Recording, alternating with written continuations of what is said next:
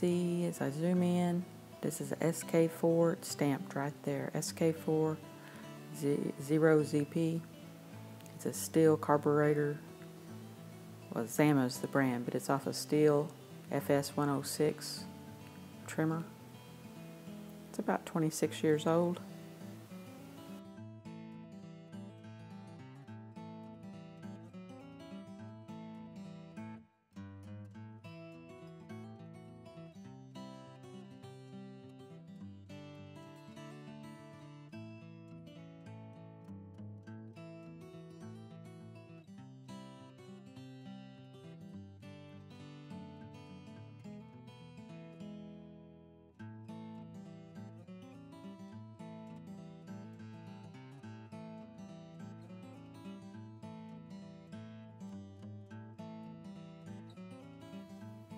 Here we have the Stihl rebuild kit.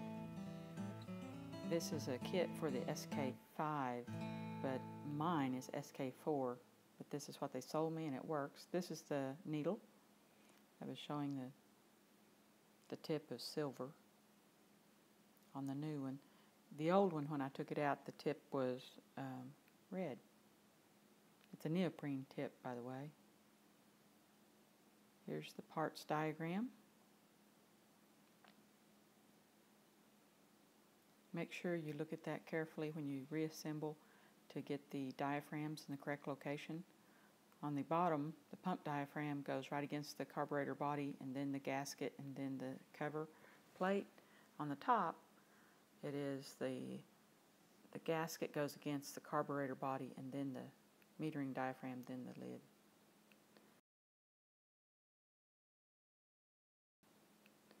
Here's the parts numbers. And you can see right there at the top, it says Carburetor SK5. So this is a parts kit, rebuild kit for a SK5 carburetor, but that's what they said shows for my SK4 carburetor. Shows what to use that one instead of the SK4.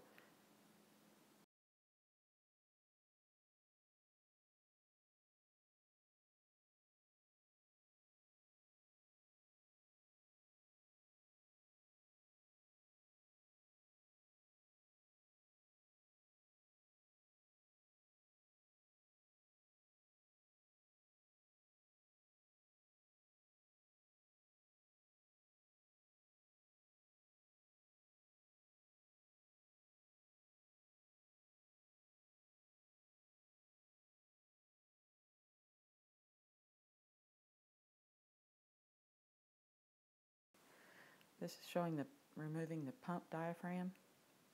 You can tell it's a little different color, a little different material than the replacement part.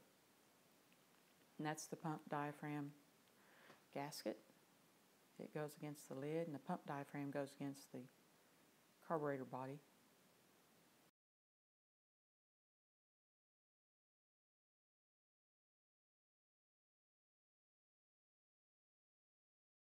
This shows the screen. They call it strainer on the parts list. I had to poke a hole in it to remove it. And there you can see it's gone. There you can see I have the hole. But that's okay. We have a new one to replace it with, so that's why I poked a hole in it to get it out.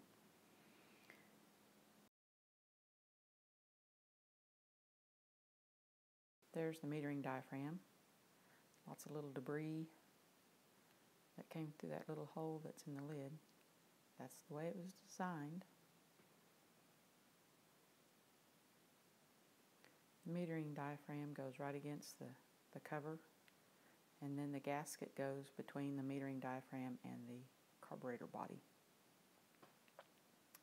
It's the opposite of the pump diaphragm side. Here shows the Welch plug or cut plugs, and they have some lacquer buildup on them. That's why they're yellow. That was the little lift. Showing that they do not, everything is below the carburetor body when you look across it. And that's the needle underneath the little lift. and the spring is on that end. Again, you can see that nothing sticks up above the surface after it's reassembled. You'll need to check that.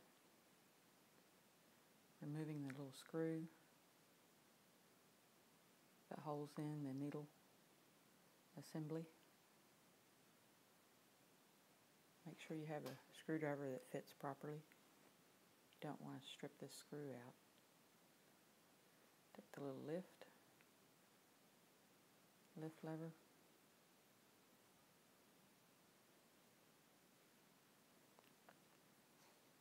And the spring.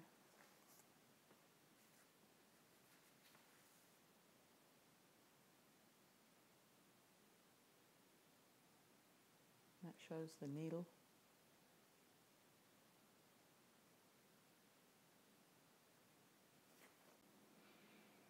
Here I'm taking out the old needle, and you can see it has a red neoprene tip. The new one has a silver covering over that. But they're both a neoprene material. Feeling it to see if it's soft or stiff. Trying to determine its age. Here I've soaked it a little while, like just a few minutes, in carburetor cleaner outside. You can see it turned that lacquer to jelly, and then I dipped a toothbrush in carb cleaner and cleaned it on up. Here I'm inserting the new strainer, little screen, using the end of a drill bit to place it.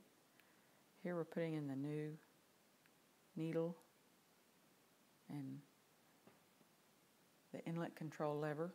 And there's a spring that you have to get just right. Now tighten the screw up.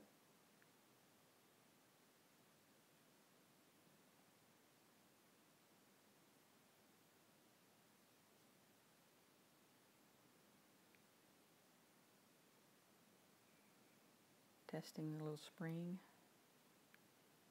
Make sure the needle lifts with it. And look across the top, eyeball it, make sure nothing is extending above the carburetor body. There wasn't, so that's good. Now we're putting in the gasket first. For the metering diaphragm, it goes the carburetor body, then the gasket, then the metering diaphragm. You must have it in the correct order. For the other side, the pump diaphragm, it's just the opposite.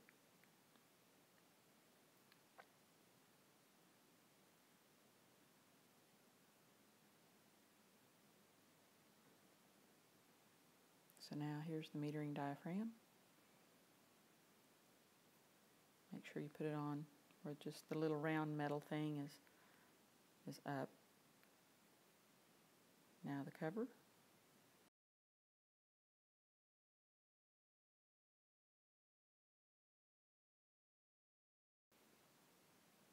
Making sure everything's lined up, showing the little contours.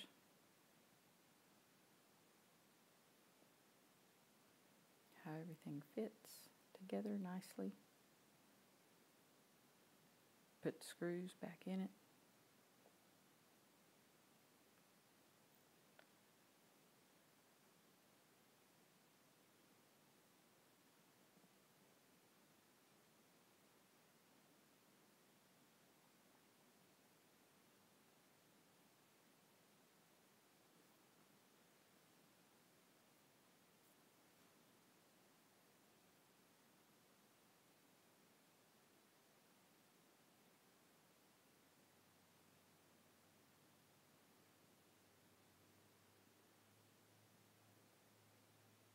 I didn't use Loctite. I don't guess I should. That's a little hole I just pointed at that's in the cover. Now it's the pump diaphragm. It goes right on against the carburetor body.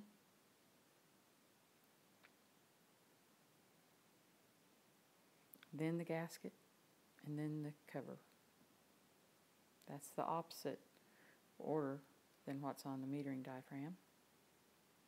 Here we've got the diagram to illustrate, Here's the carburetor body, the pump diaphragm, then the gasket, then the cover plate.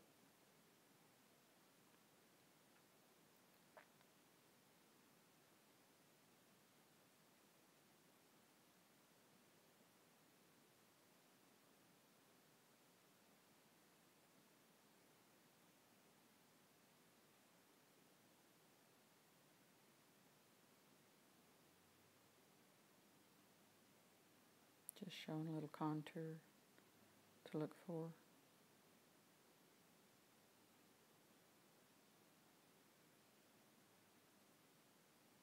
Putting the screw back.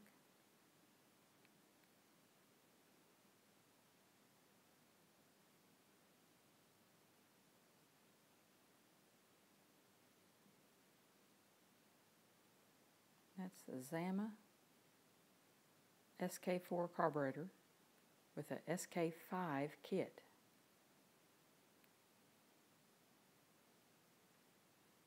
Right there you can see the markings on it, SK4 0ZP. Thank you for watching.